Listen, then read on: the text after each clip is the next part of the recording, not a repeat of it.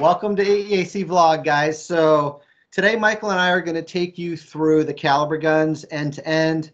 If you're new around here, this is not the full review of these guns. You will catch the full review of mine over on my other YouTube channel, the Airgun Exploration and Advancement channel, also called AEAC Home. That's where you'll find 50-yard testing, 100-yard testing, sound, trigger, refill, shot charts, a whole bunch more. What this is going to be today is about 2 weeks ago, Airguns of Arizona sent each of us a caliber gun to test, and this is going to be sharing with you guys what we've learned so far in about 2 weeks of testing, which is going to be a lot. We're literally going to take you bow to stern, and we're going to share with you everything that we've learned so far. Now, guys, this is Skype, so the resolution isn't fantastic, but I will also be putting up high resolution detailed photographs for you to look at throughout the video while we're talking about various things. So bear with us there if you would. If you guys don't know Michael, he's the owner of the Airgun Nation Forum. Super knowledgeable guy, super successful professional shooter, and he's got a lot to contribute as well. So, buddy, you ready to tear through this? I sure am. Thanks, Steve. Okay, so I received a Kalibrgun Tactical 2, Kalibrgun Cricket Tactical 2 60 30 cal. All right, and what did you receive, buddy? I received the Kalibrgun Cricket 2 Tactical 45 in 22 caliber. Okay, so there are going to be some differences between these two guns, guys, more than just the obvious, and we're going to cover them all today. But I think, Michael, I'm just going to start right at the tip and just roll right on through it. Maybe like I'll go, you go, I'll go, you go, something like that. That sounds great. And if we have questions, we can interrupt each other along the way. Sure, sure. All right, cool. So maybe just a quick recap, kind of get the boring stuff out of the way. I'm 34 inches long. This is about the $1,800 price point. Just really quickly, 500cc carbon fiber bottle. Lothar Walther polygonal barrel. It is regulated. I'm running about 84 foot-pounds and about the $1,800 price point. And so this is kind of stacking up among the high-end boutique guns as a lot of gun for the money. You know, air guns are getting crazy expensive. It is what it is. But the reason I was so interested in reviewing the caliber gun is because I feel like it's a serious contender for those of you guys wanting to part with your hard-earned dollars. And so I'm really excited to share with you what it is that I've learned about it so far. Yeah, weight, if I remember, I was 8.5 pounds full of air, 300 bar fill, by the way, 8.5 pounds without the bipod, and about 10 pounds, 2 ounces, something like that with the scope and the mounts, and we'll get into that as well. Buddy, you want to do a quick overview and then we'll hop into it? Yes, yes. So aside from the obvious, being a different caliber, this is a 22 caliber. Steve has the 60 version, which has the 24-inch barrel, and I have the 45 version. I only have the 18-inch barrel. So I also have a smaller air bottle and air reservoir, so it's going to be a little bit shorter, a little bit lighter, more compact, a little bit less air, a little bit less power, but aside from that, it's just like yours. Cool. And I am going to get into some 50-yard results today, guys, but the final stuff that you'll catch on the fancy video will be over on AEAC Home in about 2 weeks. I just thought I wanted to add. You made me think of that somehow, buddy, in case people are thinking this is going to be the usual 25-yard cull that I do on AEAC Vlog. I wasn't comfortable running 84 foot-pounds in the backyard, so I drove my hiney out into the country and did some initial results, which I'm going to share with you here in a minute. Okay, so tip to tip. So this gun at 84 foot-pounds, surprisingly, was not, let me move this into the frame so you guys can see, was really not loud. So this OEM moderator just on threads, there it is, exposing the barrel at 600 millimeter, by the way, 23.5 inches, Lothar Walther polygonal. Really easy access for cleaning. I was able to get a patch worm in it, no problem. But up here at the business end, there are 1/2 inch UNF threads provided by Kalibrgun so that you can affix your favorite moderator. And a funny little story I wanted to share with you guys. So when I first got this thing out into the country, and I had this new MTC Copperhead F2 compact scope on the gun, optically centered, I was 150 yards away from some steel silhouettes that we had at the far end of our range that we use for our tactical practice and stuff with our powder burners.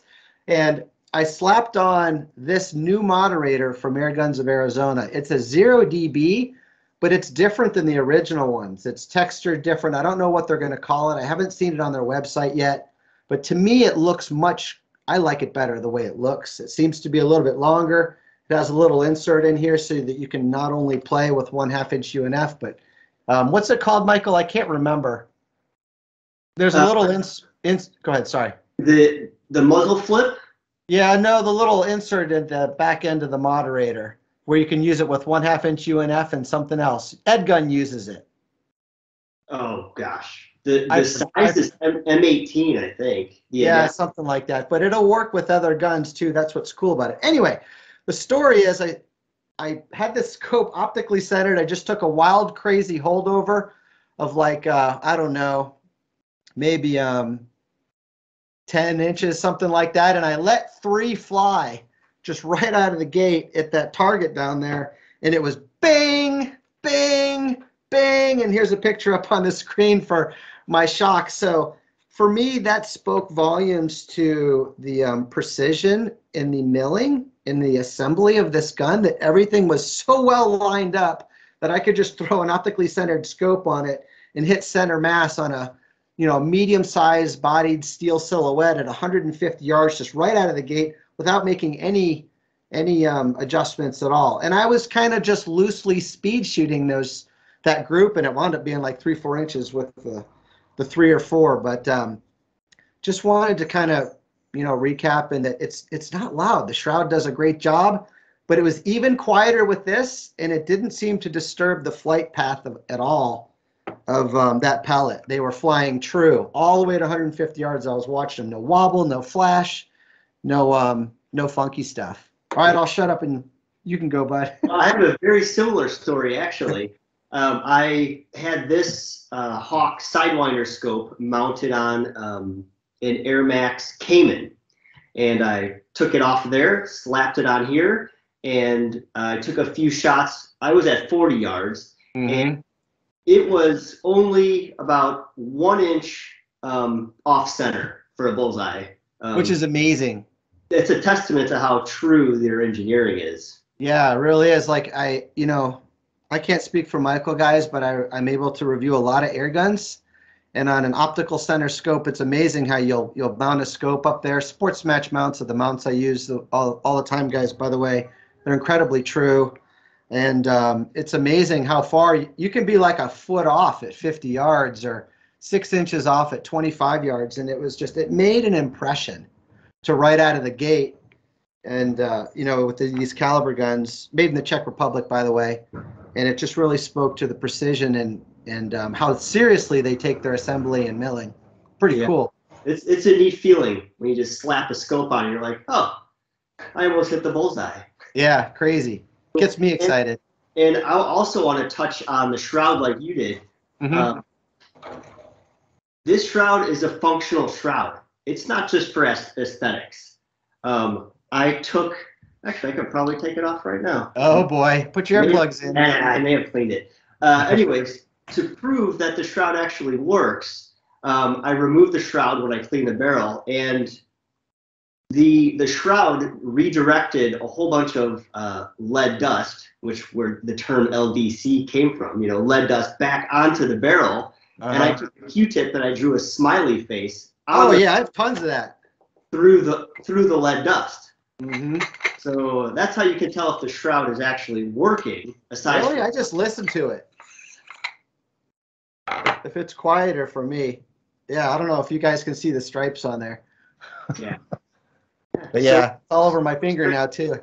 Did you just lick your finger? No, I just pretended. I was make-believe, like Mr. Rogers. Oh, geez. But yes, the Shroud is effective as well. I opted to put the small Donnie Tatsu on there, just to keep in line with the whole compact version that I have. Mm-hmm. and it was more than adequate with the shroud for my backyard. How many foot-pounds are you running? Did you know? You do the math? So it's about 32 to 33 foot-pounds. All right. Yeah. I was surprised at 84 foot-pounds. I was expecting a big bang, and I didn't get a big bang. I got kind of I got just a nice, clean, strong shot cycle. It did get quieter with this new 0 dB, but it was it didn't strike me as loud by itself, and I thought that was pretty cool. It's wacky, cracky, but it's not anything like, a loud air gun. Right. Yeah. I agree. All right. So barrel. So Kalibrgun provides different barrels, guys, with these crickets, depending on, I won't steal Michael's thunder, but depending on which model you go with, like length, caliber, these kinds of things. The 30 cal Tactical 260 does come with a Lothar Walther polygonal barrel. It's 600 millimeter. I think you said 24 inches, but I think it's about 23 and a half inches, something like that. Yeah, I rounded. 600. Sorry. I rounded up. You rounded up. You did.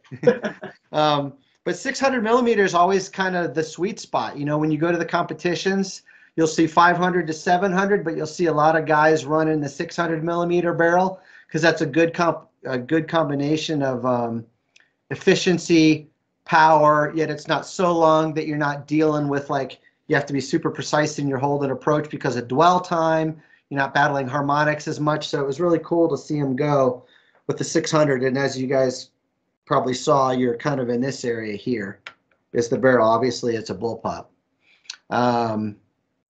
Maybe before I get into my accuracy results.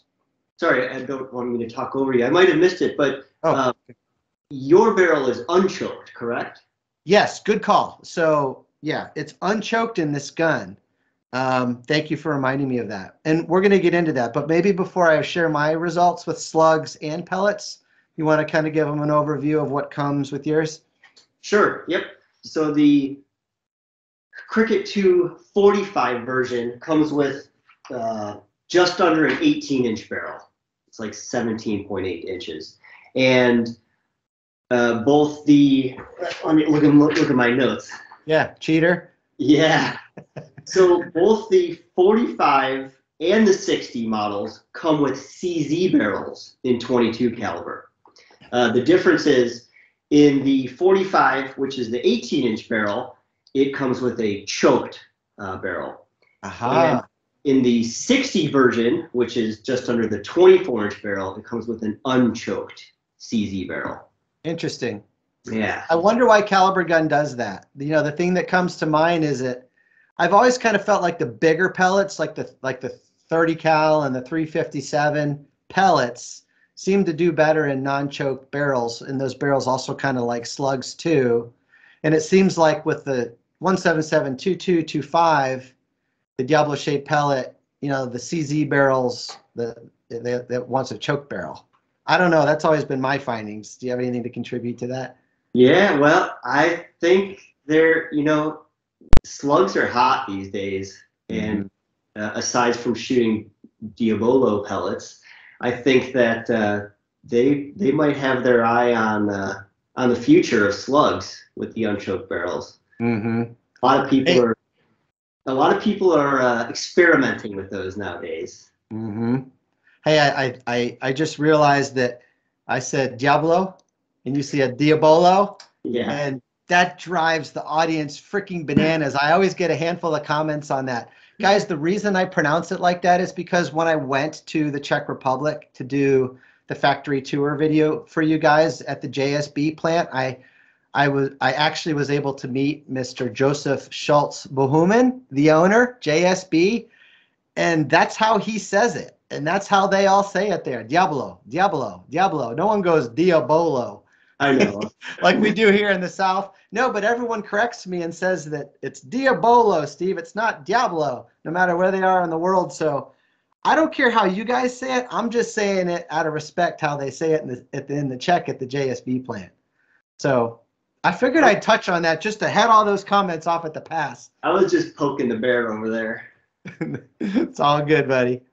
Okay, so accuracy results. So as I mentioned, I went straight to 50 yards. I wasn't comfortable playing with 84 foot-pounds in the backyard here in residential. And my findings were basically that the barrel and the gun, as it arrived to me, I haven't fiddled with the tune, is pushing a 44 grain pellet to 910-ish, 920-ish, something like that. And the barrel liked all of the variants of the JSB 44, okay? And what I mean by that is it liked, of course, the JSB branded JSB 44. It liked the Daystate branded JSB 44. JSB makes all these pellets, guys. It liked the FX branded JSB 44, and it liked the 30 cal Hades, which is a JSB pellet as well. And I'll put this up on the screen, of course, for you. But here's my 50-yard results for those 4 pellets. The one that it got a little funky with, if I remember, were these Emperor lights.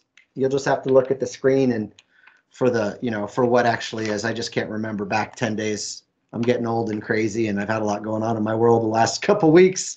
That's why I've been a little bit down and out. But it liked these less for some reason, and that's just going to be an experimenting game on your guys' side, because that's going to have less to do with the branding that's on the pellet and more to do with the batch that was run at the plant. Because when you go to JSB, they got like 65 or 70 machines all running at the same time with different dyes in them and different states of newness as far as the dyes go. And that's why we see all these variants in these different pellets as we go. And it's also going to depend on what your barrel likes. So you're just going to have to figure that out. But I'd encourage you to definitely get all the JSB 44 variants, including the Hades. This is kind of cool. I did hand feed a couple of Polymag 44 grains, also made by JSB. They don't fit in the magazine, but I hand fed 3 of them. I didn't run accuracy, but I shot them really far, out to 150 yards, just to watch what the pellet did. And it was tracking nice and straight. I didn't see anything funky. So when I get to filming 50 and 100 here later in the week and next week, I will try these so that you guys know where you'll be at with them. Okay, so then I tried the 50 grain JSB variants as well, and I wasn't getting the accuracy. I was getting like inch and a half, maybe inch and a quarter at 50 yards. Not terrible, certainly good enough to whack a pig with or whatever, or a large rodent. But I just wasn't getting the accuracy out of it. Now, that being said, I have a feeling that was because I was running 890-ish with the 50 grain. And the time I've spent learning this barrel, it really wants to be between kind of 910 and 920, no matter what you shoot through it. And so I have a feeling that if I just came to the back here, and this is an external hammer spring adjuster, if I turned that speed up of that 50 grain from 890 up to a 910, 920, I have a feeling they would have making up words now. They would have started flying even tighter at 50 yards. And the reason I think that is because I also tested slugs. I tested all different weights of slugs, like high 30 grain on all the way up into 60 grains. And the gun really zeroed in on the 44 grain Nielsen's and the 44 grain hybrids. Here's my 50-yard results from that. 5 and 5 at 50. This one here is that was the hybrids, and I think this is the Nielsen specialty ammo over on this side. And from memory, they were running 910, 920, same thing. So it made me feel like anything that I put through here that's running in that window velocity, it's going to stabilize and do well. And so that's kind of where I'm at now. We'll drill down on that in the full review. By the way, to be exact, these are the 47.2 grain NSA, Nielsen specialty ammo, and the 44.5 grain FX hybrid slugs. Now, interestingly, the slugs, so check this out. So this is my slugs. I should be really clear. This is my slugs hand loading, all right? They did fit in the magazine. However, these two slugs tested 4 times. 1, 2, 3, 4. Look what it did. It was putting all in the same hole, and it threw one like in each batch with the magazine. And I have a feeling that's because these rubber bands that run around the circumference of the magazine, when you put the slug in there, my guess is they interface with that nose of the slug and maybe change the way it's being fed into the chamber when you're cycling it. That's my best guess. I don't know. What I do know is that I quad tested it. It's a laser beam at 50, hand loading, and 1 in 3 or 1 in 4, 1 in 5 every time would throw when I did the mags. Ooh, that's a juicy nugget right there. Yeah. Again, I'm going to work more on it when I get the cameras rolling this week and next. But I don't know. I think I'm going to shut up and let you talk, bro. Okay. Do they make a single shot loader for this? I don't know. If they did, I would have thought Airguns of Arizona would have sent it. Because if I'm not mistaken, Airguns of Arizona Precision Air Distribution, they're the exclusive importers now for Kalibrgun. And that's where these two guns came to Michael and I from. So you would have thought anything they wanted in the review, they would have sent. So I honestly don't know. Yeah, well, to touch on that, these are like some of the first ones that, hit our shores that came in, because I know that there are additional accessories that they're either going to include or have available, like the notice this hole in the bottom of the buttstock. When I was there over Christmas, because I have family in Arizona, they make a monopod that comes right out of the buttstock. Oh, cool. So whether or not they make a single shot tray, who knows? But I'm sure there's accessories coming. Mm-hmm. You want to do your accuracy? Yeah, you want to just... Yeah, sure. In order to keep true to what you're doing, I wanted to shoot this gun just like it came to me from the factory. Yeah. Or you could say from Precision Airgun Distribution, because it doesn't come all in one piece from the Czech Republic. They have to put it together once it hits our shores. Yeah, and we want to review them how you're going to get them. That's the big thing on my side, so that the information I'm giving you is valid. Yeah, so it was really challenging for me because, I like to get in there and tune it to my liking. But I was like, you know what? I'm going to stick to Steve's method, and I'm going to shoot it just like it came to me. Right. And it came shooting pretty hot. Okay. Yeah. So it came shooting the 18 grains about 930 plus feet per second. Which is pushing it. Which I think is a little bit fast for a Diablo pellet. My experience is that pellet likes to be 850 to 880. That's the sweet spot. That's where I like it too. But yeah, you can sometimes get away with 920 up close, but that's pushing it. Yes, but stay true. I shot it like it came to me. It shot pretty well at that fast. I was surprised. Are you going to email me some pictures? I can show these guys in the video. Yeah, sure will. Cool. We're not going to do shot trucks just yet. We're just doing accurate. No, we'll get to all that. Okay. So it was shooting 930 feet per second with the 18 grain, and it was shooting about 825 feet per second with the monster redesigns, the 25 grain. Yeah, and that's low for that pellet. That one likes to go fast. Yeah, so those are the two weights of spectrum that I tested between 18 grain and 25 grain. So I didn't drop below that with the JSBs or the H&N because that would be screaming hot, way too fast. What speed, before you go on, sorry to interrupt you, but we hit it. I want to hit it on this one too.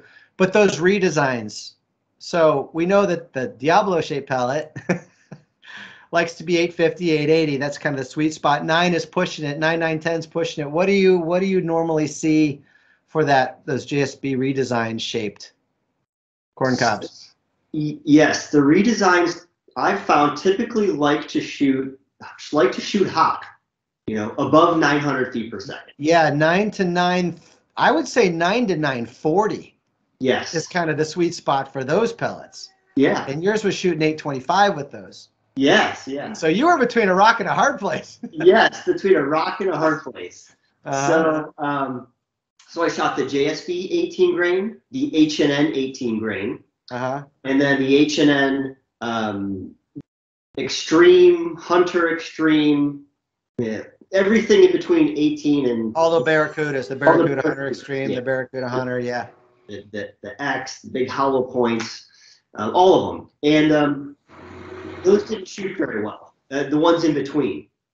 But what did shoot good were the H&N 18 grain, the JSB 18 grain, and surprisingly, the JSB Monster redesigns. At what distance? This is my 50-yard target here. Your 50, dude. Those CZ barrels, I will say, are the most forgiving barrels on the planet. Yes. They just don't care. Oh wow. Oh, right? back up. I can see. Back up. Back up. Oh, can you? Sorry. Okay. Yeah, back up more. More? Keep going. Yep. Because Skype's gonna cut the ends off of our two. Oh, okay. Yeah, videos. Yeah. See this? Yeah, that's pretty good. I'll show them a picture on the screen. Just send me a picture. So yeah. I was really happy with the H&N 18 grains. Mm-hmm. You can see I took a little MOA circle and I cut a circle around everything that was under MOA. Mm-hmm. See the little circles I cut? Yeah, that's perfectly adequate for hunting at 50. Yes, and it was butt ass cold and windy. So I'm okay with a little bit of horizontal drift. What I didn't want to see was vertical drift, right? Yeah. So 2 out of the 3 H&N. Those are really good.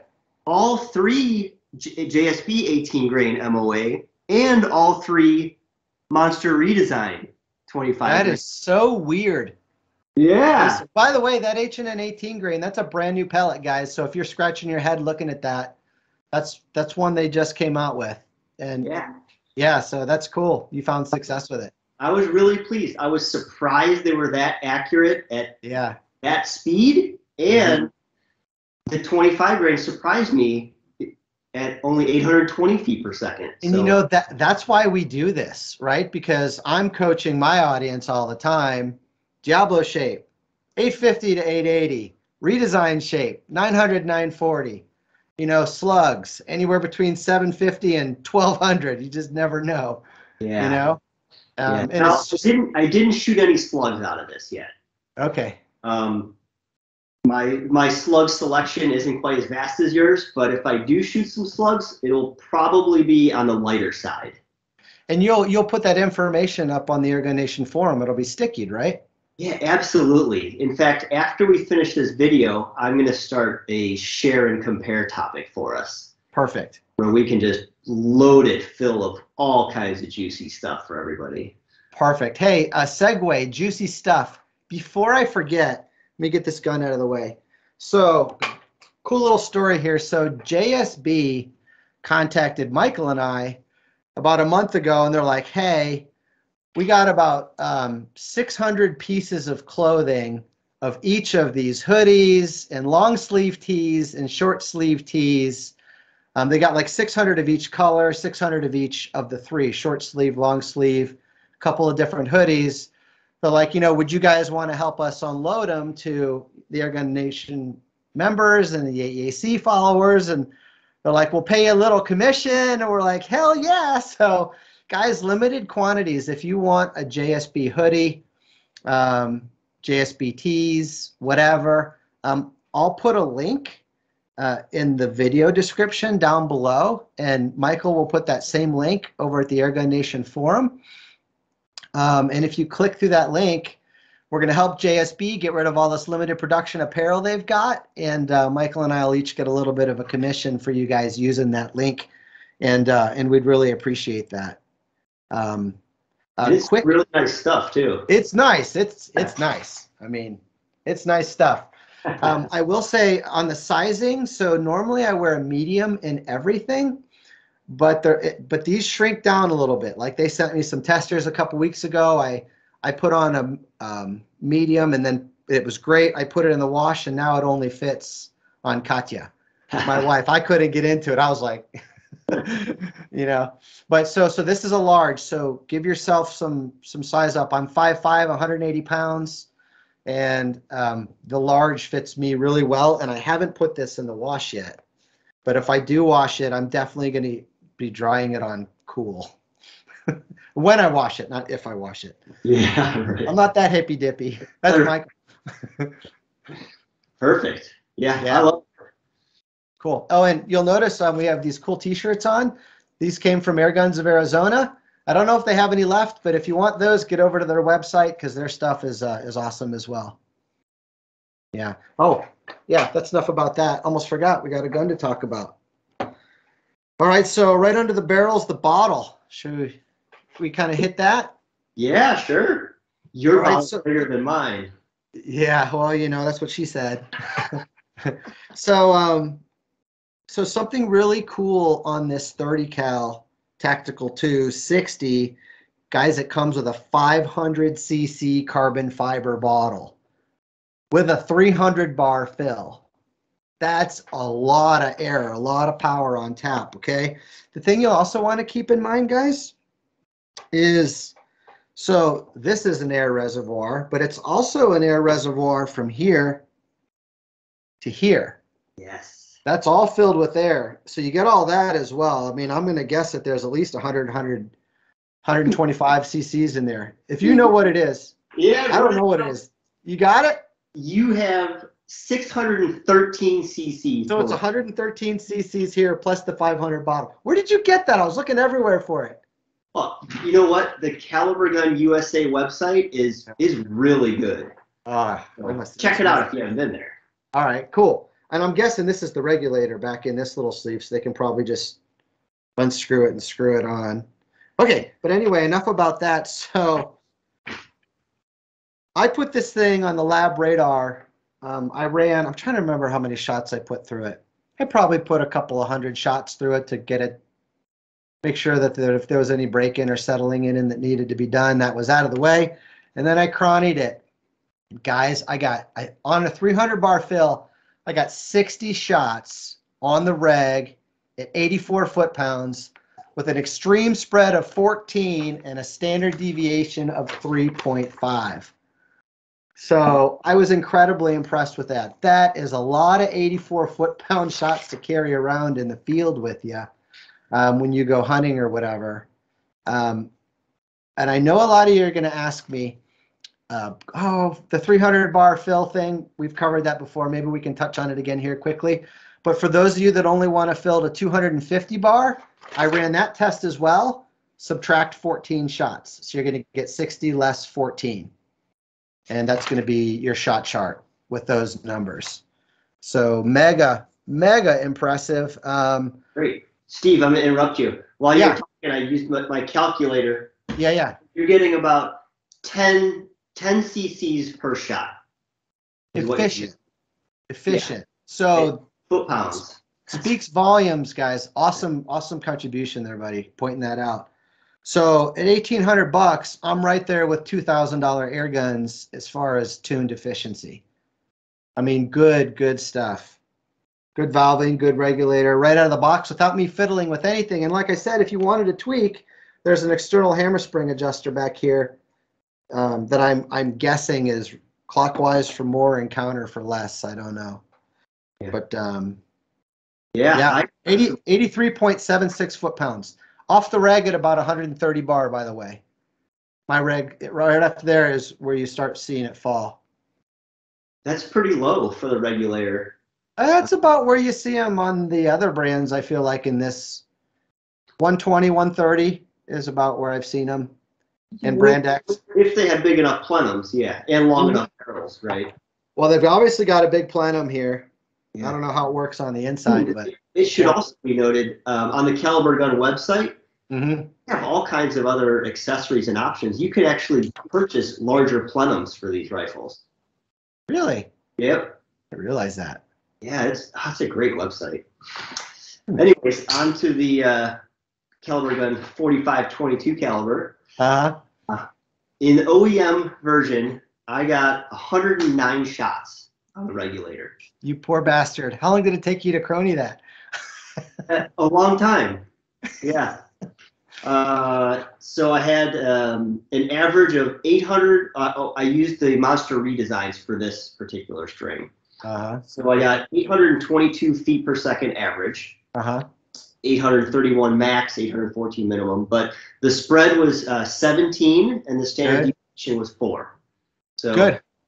Very respectable for I would say probably being maxed out with the hammer. Yeah. Yeah, my findings are always that at 100 yards, if you're in 20, 25 foot per second extreme spread, you're fine. It really doesn't make that much of a difference for point of impact. Now, when you get into crazy, crazy winds, or you're competing for $10,000 and $20,000 purses at some of these big airgun competitions, you're going to want to shrink that down into the 12-2 range for ES and SD to be a little bit less susceptible to headwinds and tailwinds and crosswinds. But I mean, you should be able to shoot 1-inch groups at 100 yards, no problem with anything inside 20, 25 feet per second.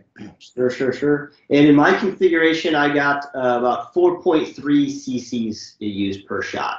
Wow, even more efficient. And I have a total of 477 cc's with this hybrid reservoir. That's a lot for that little gun.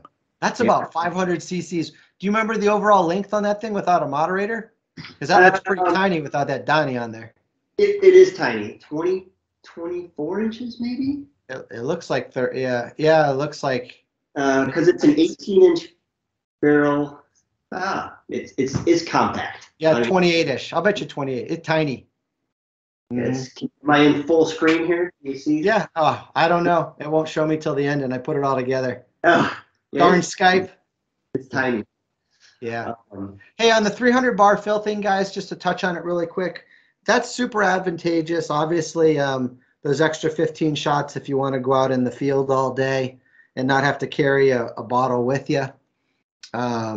It's also advantageous, like if you're in Texas where Michael is and it's freezing outside, you fill your gun up inside where it's 68 degrees, then you go out in 40, and your 300 bar fill after 30 minutes without having taken a single shot is a 280 bar fill, just because that air in your cylinder condensed and you've lost those shots. So, there are real advantages to it. Those are the two quick ones that I can think of. Sure. I also filled to 300 bar, which I didn't mention. My compressor fills maximum about 310 bar. So I would fill my tank, fill this to 300 bar. I let it sit in my garage in the cold. And it dropped to about 280, and then I turned it off again before I went out. Yeah. And I gotta tell you something, Steve. Yeah, buddy. I couldn't leave well enough alone with the hammer. You never can. You tinker till you break it. With the break something? No, I didn't break anything, but I just couldn't leave it. You tuned it? I couldn't leave it alone. It's not a tuning guide. No, I just wanted to see. I just turned the hammer back a little bit. Okay? Yeah. Just a little bit, because I wanted to see if I could. That 18 grain. With the 18 grain, about 900 feet per second, right? 930 is just ridiculously fast, right? Yeah, that's pushing. My shot count went from 109 to 150 shots. Oh my God. Yes. At 900. And it rose up, average of 905. Oh my God. There's going to be someone, we read with, the audience, what you say, guys, is important. I pay attention. I read everything. There's always the guy that comes along, oh, I shoot at 930, 940 all the time. And that's all they say. They don't give you any of the information. If I'm shooting at 30, 40 yards, I might be able to get away with 930, 940. If I'm shooting at 60, 70 yards in the wind, that pellet that's flying pretty straight at 930, 940 starts doing this out at those distances, especially when you start getting headwinds and tailwinds.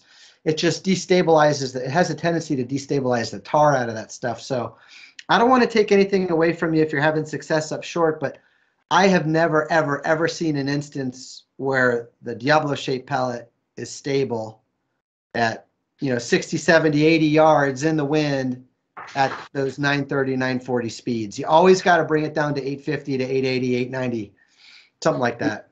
These groups were at the 930 mark, but I may try shooting a few more groups at about 900 feet per Well, second. you might see that 5/8 inch group shrink to a 3/8 inch group too, which matters when you're trying to hit a squirrel in the head and not knock his nose off, you know? So those things are important. Yeah. Or at least they're important to me. Yeah. Don't ask me how I know. But for this vlog, I shot those groups straight as the gun came to me. Okay. So, good stuff, buddy. Yeah. Cheater. So for those of you wanting to know why I didn't mess with the hammer spring, so when I put these guns through the AEAC review process for whatever company that hires me to do that, I always give them an option. Do you want a tuning guide or not? And the tuning guides are a lot of extra time for me and a lot of extra money for them. So it doesn't always make sense for them, and they don't always say yes. So it just wasn't asked of me of this time on this one, and that's why I didn't mess with it. So you're gonna get a review as I got it out of the box, accuracy and all. Yeah. Okay, so next, Picatinny above and below. I got like a long 3.5 inches of pick. Weaver on the bottom, Weaver on the top. That's generous and that's good to see. It's solid too. There's no flex in there. I don't know what else you could add about that. I guess let's get into the cocking arm because there's kind of some stuff to talk about with the cocking arm. What the hell am I doing over here? So something huge that Kalibrgun is doing is they're going through their lineup, and their cocking arms all used to be back here, and they're moving them all up here, which is super, super good to see. And what's so cool about this one is it's reversible. So if I actually owned this gun, I love having my hand just right here, and I love being able to cycle over here on the left side while I'm shooting. It's very easy to do. There's 4 screws. You take the panel off, you can switch it right over. I think that's going to be humongous for lefties or for righties like myself who like that flexibility. The other thing I want to add is the cocking stroke is very smooth.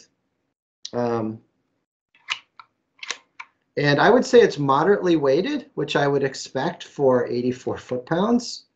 And everything feels good. It feels very typical Kalibrgun. I've been playing with Kalibrguns for at least 6 years.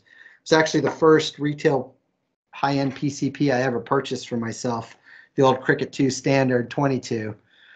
There's a video of that about 5 years back on my other YouTube channel, but really impressed with what they're doing with their lineup with this side lever cocking, and really good to see. Shows that they're listening. Yeah, I like that it's ambidextrous, it's switchable. Now, for shooting, if you're mobile, you're out and about, I still prefer it being on the right side because it's difficult sometimes to hold all the weight with your shooter hand and cock on the left side. But when you're on the bench, of course, I'd love to just. Yeah, if you're leaning on a tree, I love leaning like on a tree or something, or on a log. But for out in the field, I like to hold it up front and then cock with my right hand. But it's a great option.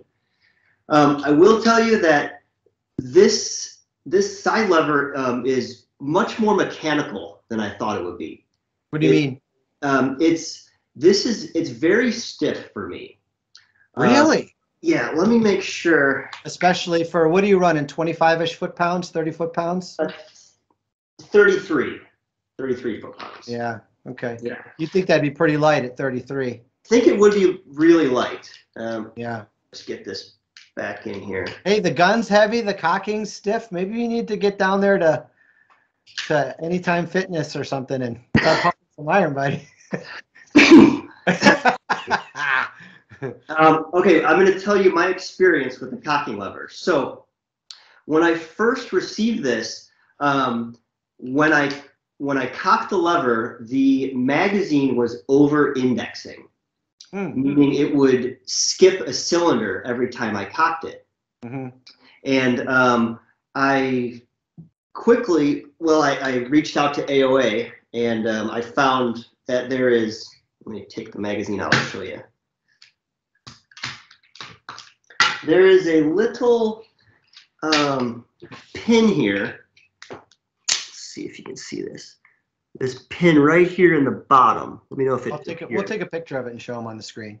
Okay, so there's a little pin on the bottom that. I see it. It's like a ball detent. It's a ball detent with a spring on it. So that applies pressure to the bottom of the magazine, which either makes it easier or more difficult to spin. So it controls the rotation resistance. Yes, the resistance. Yeah, cool. So I had to increase the resistance in order for it not to over-index. Because it was almost like the momentum was carrying it too far. Yes, there was too much momentum and it was over-indexing. So after I adjusted that, it took me a couple minutes to adjust it. It's been shooting flawlessly. How the heck do you adjust that? To adjust it, so you take the rear buttstock off, and right directly beneath the pin. Beneath that ball detent, yeah. Ball detent is a little Allen screw. Oh, good nugget, buddy. Yep. So we're learning now. I had to increase the pressure on the magazine to slow it down from rotating. And now it cycles flawlessly. Haven't had any problems with it, but it's still, it's a little bit stiffer now. I'll try to show you really quick here. Which makes sense because the magazine rotates when you go to cycle it. Yes. So that makes sense. Maybe you over tightened it? I tried to lighten it and then it over rotate. So yep, so the magazine is mechanical and it's pretty stiff for a 22 caliber 30 foot-pound. You can listen. Ready? I actually have to give it a little tug. Interesting. Little tug. Let me put a mag in and see if I got that. Yeah.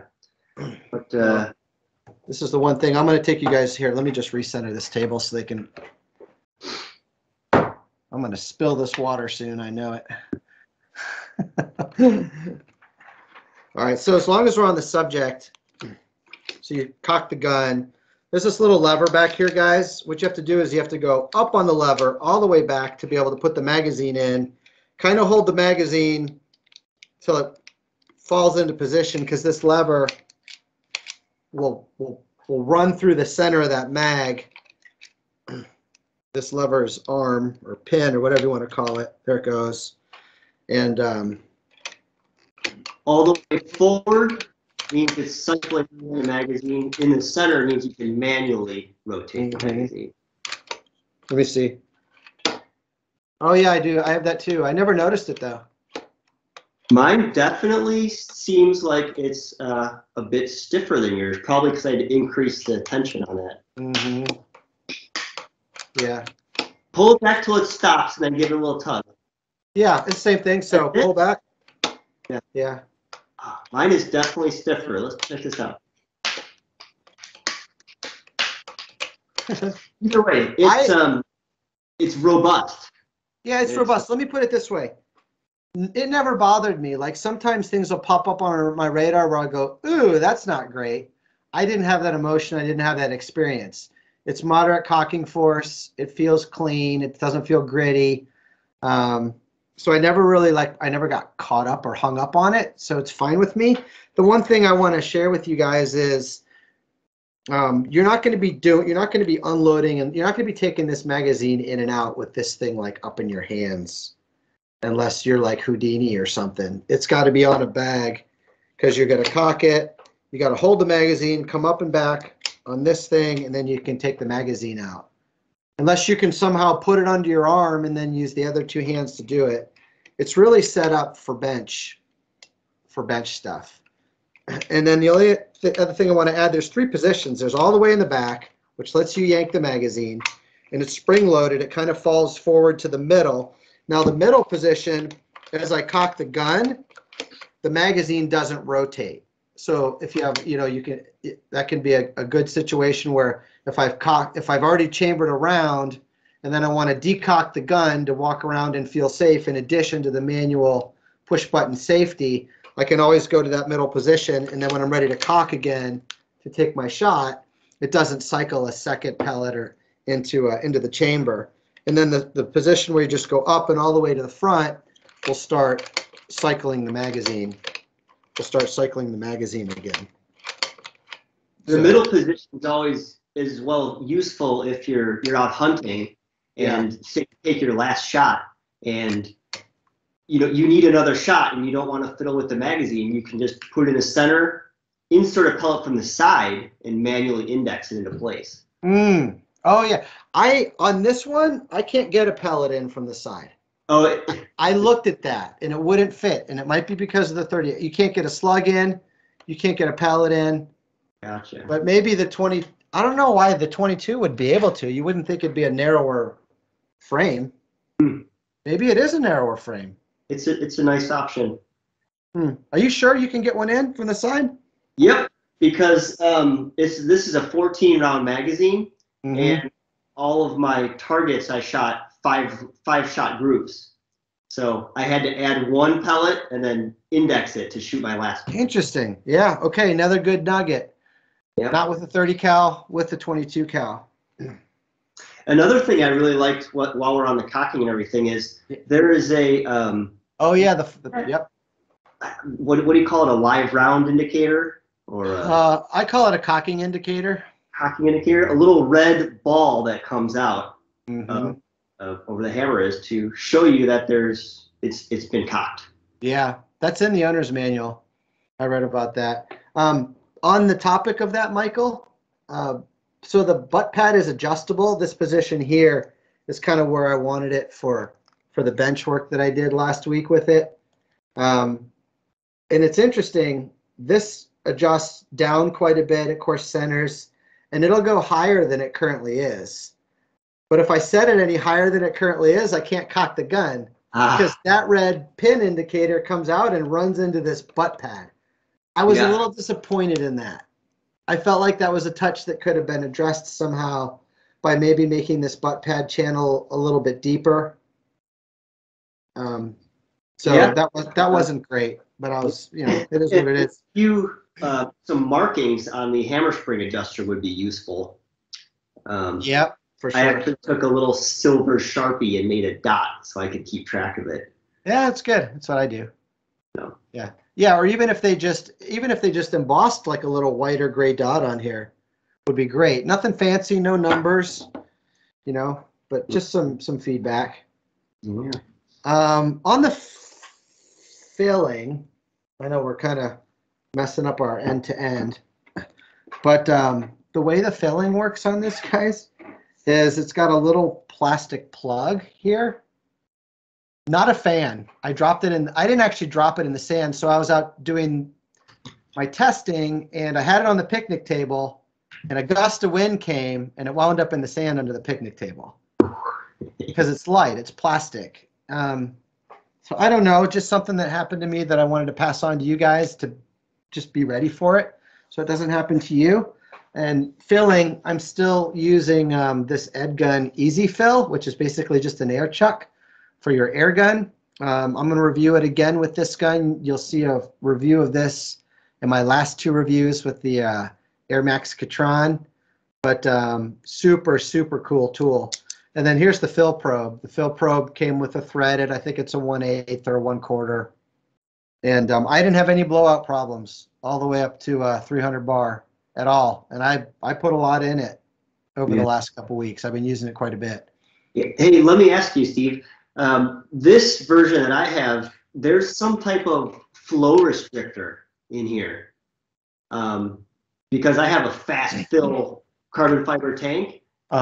With it all the way open, it limits the amount of air that'll flow, how fast this will fill. Is yours like that? I honestly don't know because this Airgun Easy Fill kind of does that. I wouldn't call it a slow fill. I wouldn't call it a fast fill. I'd call it a just right fill. I'd call it a somewhere between medium and fast. It's in that window. But I didn't notice anything like that. Yeah. But I just wanted to point it out. Not a huge fan of this. What I am a huge fan of is, by the way, these Airgun Easy Fills you can get at Airguns of Arizona. I don't know if they have them in stock. You might need to call because the website just might not be updated yet. But what I am a big fan of is Kalibrgun starting to put their manometer on the sides. As a Kalibrgun fanboy over the years, it's often been at the front of the cylinder underneath, which I never had a problem with because you could just, you could see it from the side. And it was real pretty. It had colors in it and stuff. But this is cool. This is a nice evolution, getting this manometer up here on the side. I found it to be dead on. Oh, mine too. Dead on. I don't know where they're getting them or who's making them, but that's a good manometer. Yep. Which is rare to have them be dead on, I feel like. Mine was spot on too. Awesome. I don't think there's a whole lot to talk about except left trigger and comfort and overall build and maybe some of these features. You want to? Yeah. Yeah. I saw you stroking the cheek piece here, thinking about it. Yeah. I was able to check out the new laminate versions that they have as well. Okay. Some really neat colors, forest greens and oranges and stuff. And Nice. This synthetic piece on ours is a laminate wood piece on the other ones.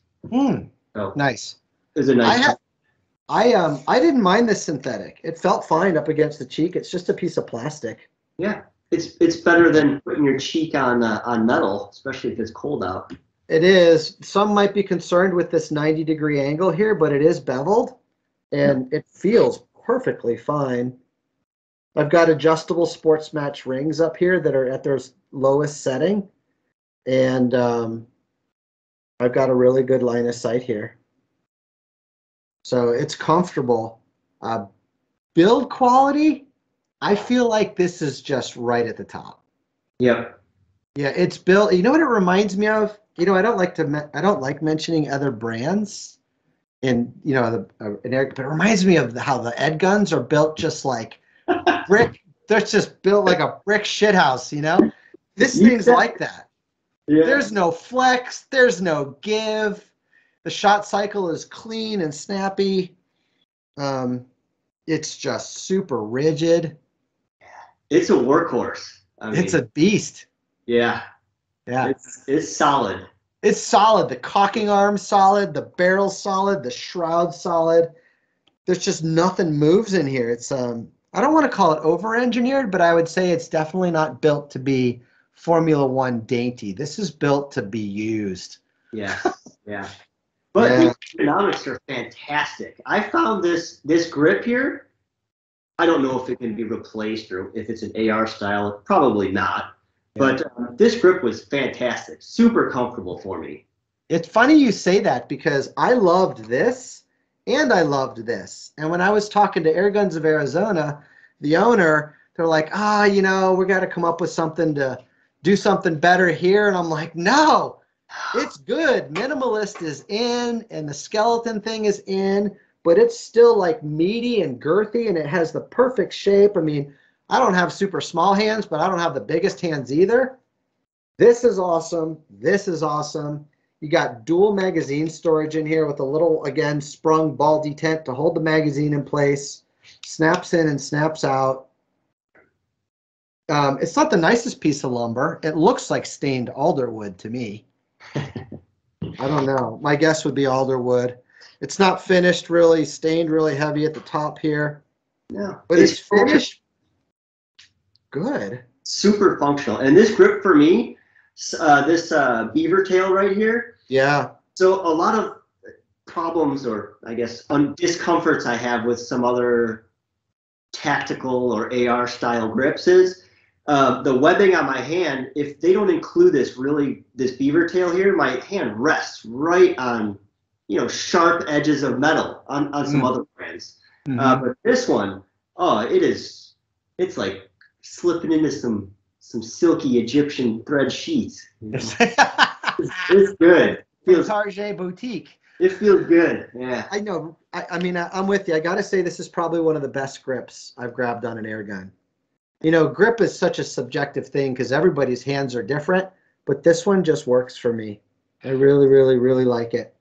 And I like this, and I like the butt pad. It's rubber, it's wide, it's got little stippling on there to grab onto you.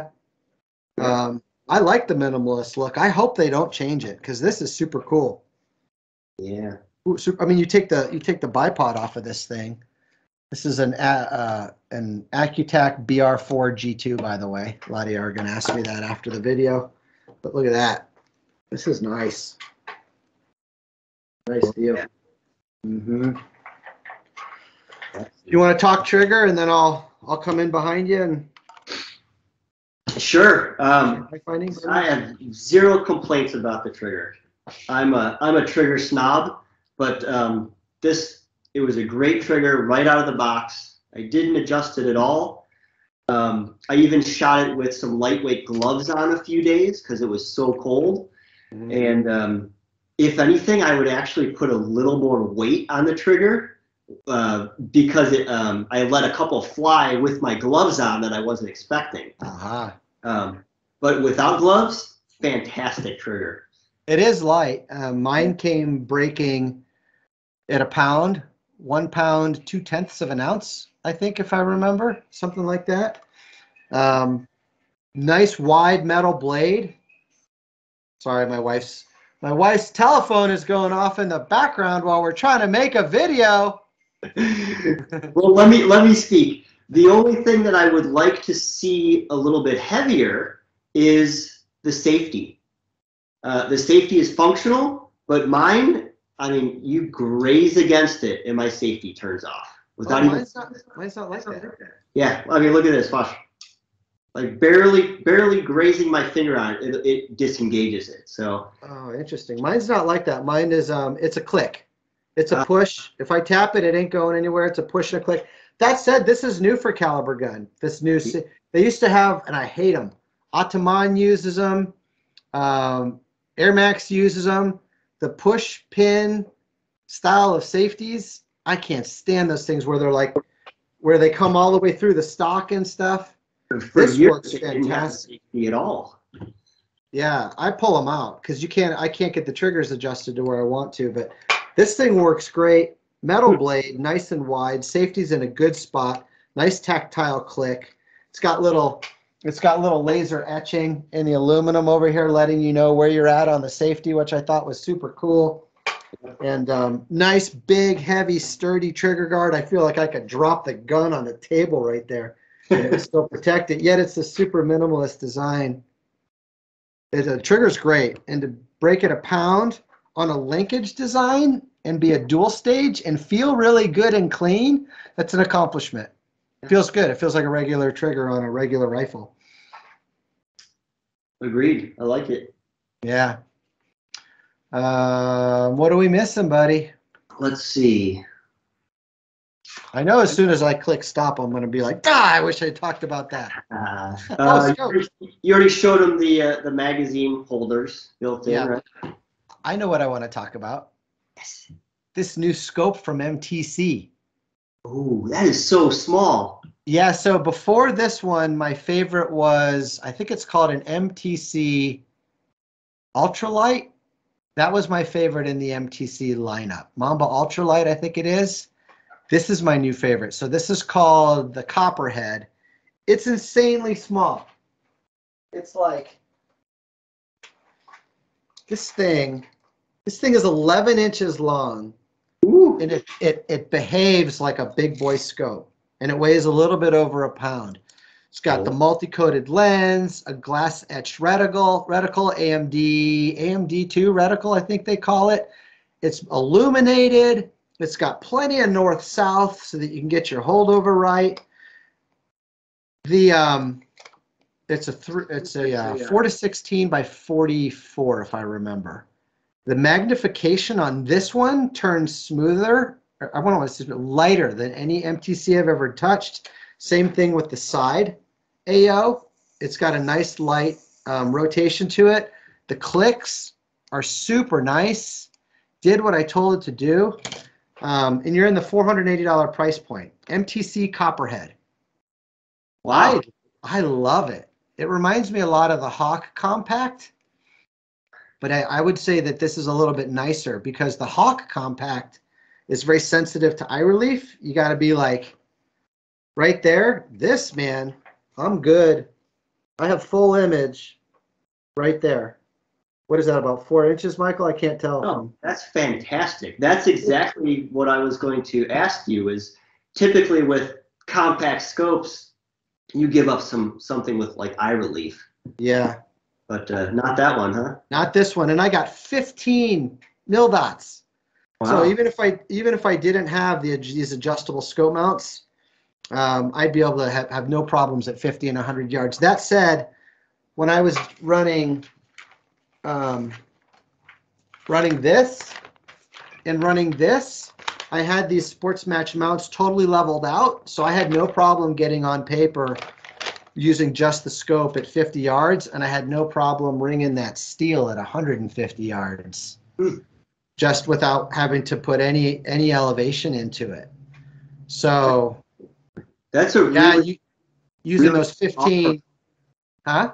That's a really appealing offering from them, because these days there's a lot more compact air guns than ever before, I think. There are, and there's a lot of scopes in that $400 to $500 price point. There's Optison, there's Hawk, there's MTC, there's Element.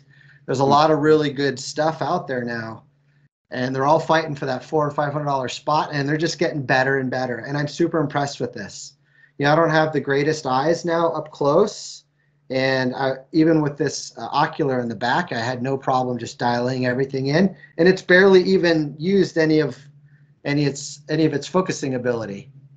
It's got like a lot more in here, so I don't know. I'm really impressed with it.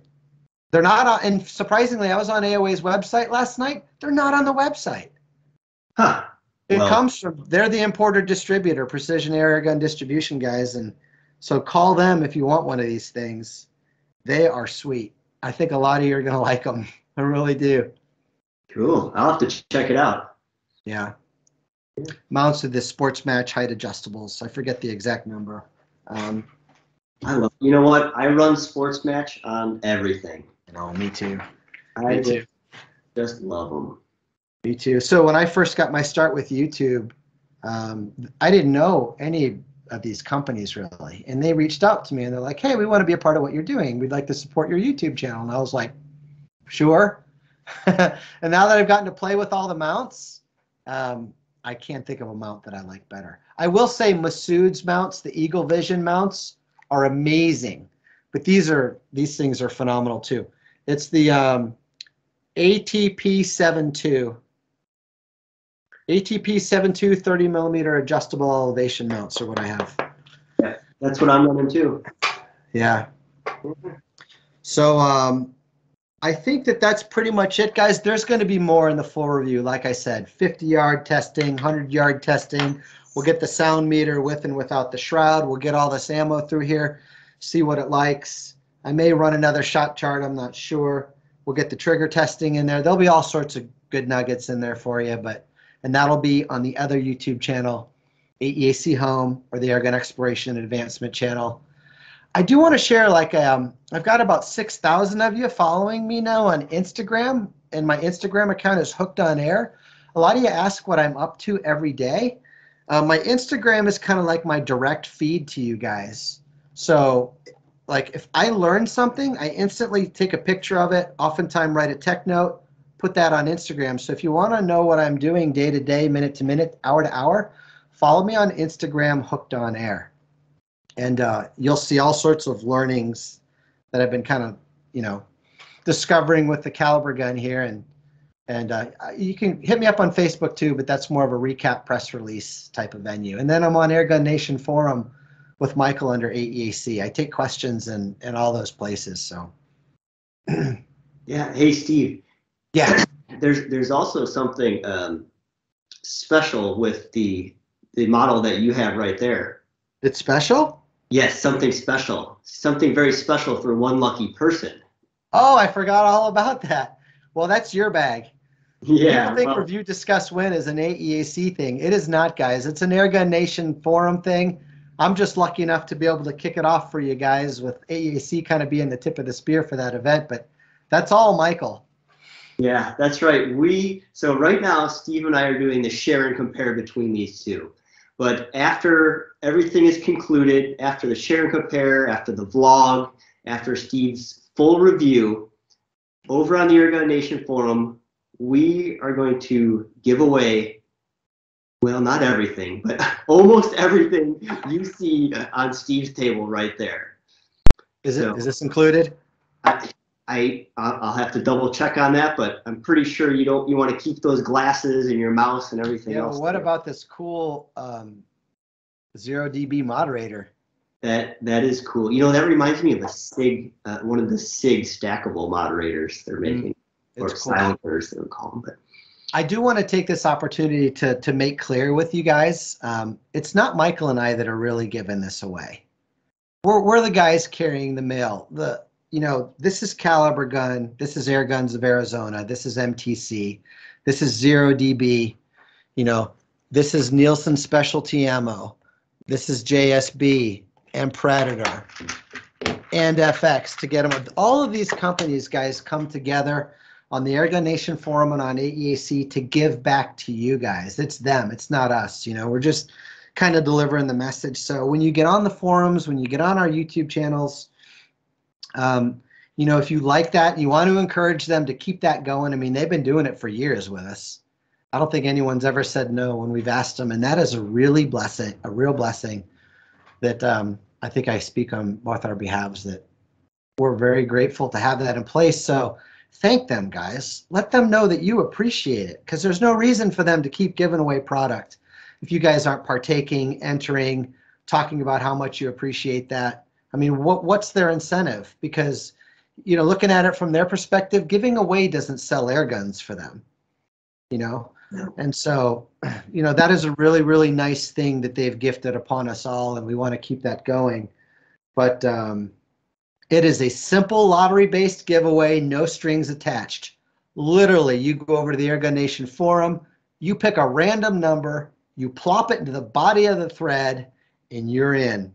And you'll wind up with a caliber gun, a moderator, a scope, mounts, pellets, slugs, ball caps from H&N, Lord knows what else. So yeah, help us help you, please. Yeah. Get that stuff. I always scratch my head how I've got 85,000 subscribers and you've got like 600,000 or 700,000 followers over there at the Airgun Nation forum, and we come to the end of these events with like 2,500 entries. Yeah, I mean, you gotta wonder what people don't like free stuff or what. But I know they do. I think a really good gauge is all the discussion threads that we start, because there are just pages and pages and hundreds of replies on Airgun Nation, on AEAC, just enamored with what we're doing with their products, and really grateful and thankful for all of the partners who are getting behind this. Yeah, for sure. We are grateful for you guys that have spoken up, and it's just, we just want to make sure that they know that you guys appreciate it. Otherwise, I just don't see any incentive for them to continue it. So we're all kind of in this together, and yeah. So if we can keep that going, that's going to be good for everybody. Because the more you that enter, and guys, 2,500 people in a giveaway is nothing. That's a very good odds in your favor of winning. The odds are great, and keep the discussion alive, because that's sure. Tell your friends, tell your family, get entered in there, and don't forget, description down below for some cool limited production JSB Predator apparel. Like I said, they only got about 600 of each style and color, and then they're going to be gone. And I got a feeling like they're going to go quick.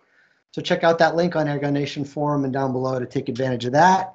And I will see you later in a couple of weeks on my other YouTube channel with the full review, and on the Airgun Nation forum when we kick this event off. You got anything to add, buddy? No, thanks so much for having me, Steve. Thank you, buddy. And thanks, guys, for tuning in. And let us know if you like this style of vlog. The one 2 weeks back with PJ Clark, you guys, I got a lot of good feedback on that one. And a lot of you watched it in a short amount of time. I think 9,000 or 10,000 of you have already looked at it. I like this. I'd like to keep it going. So let us know what you think down below. Thanks, guys. And thanks, Michael. See you, man. Thank you, Steve. Take care, everybody.